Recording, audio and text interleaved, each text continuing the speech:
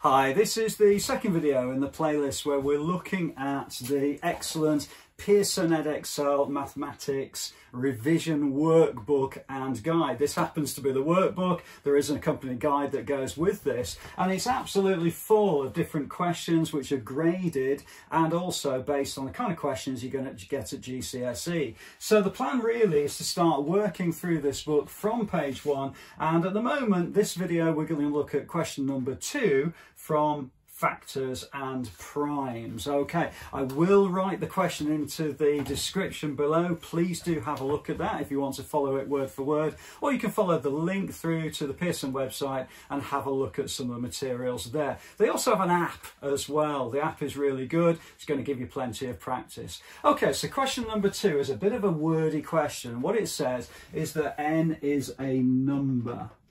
Okay, so that's one of the things we know about n. N is a number. Also, 100 is the LCM of 20 and n. Okay, and what we're being asked to do is to find two values for n.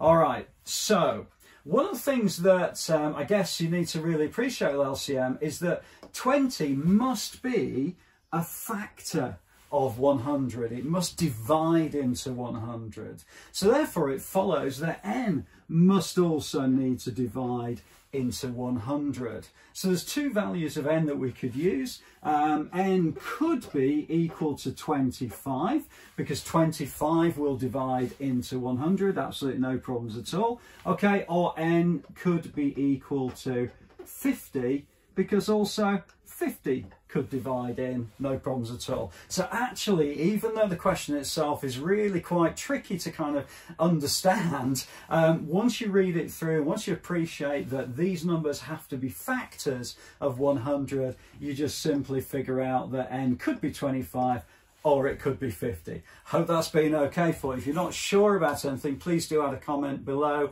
I'll always come back to you. Or have a look at the other playlists within the channel where we've got quite a few more examples of working with highest common factor and lowest common multiple, LCMs. Okay, I look forward to seeing you in video number 3 on this particular playlist, where we're going to look at question number 3 of the Pearson guide. I look forward to seeing you very soon.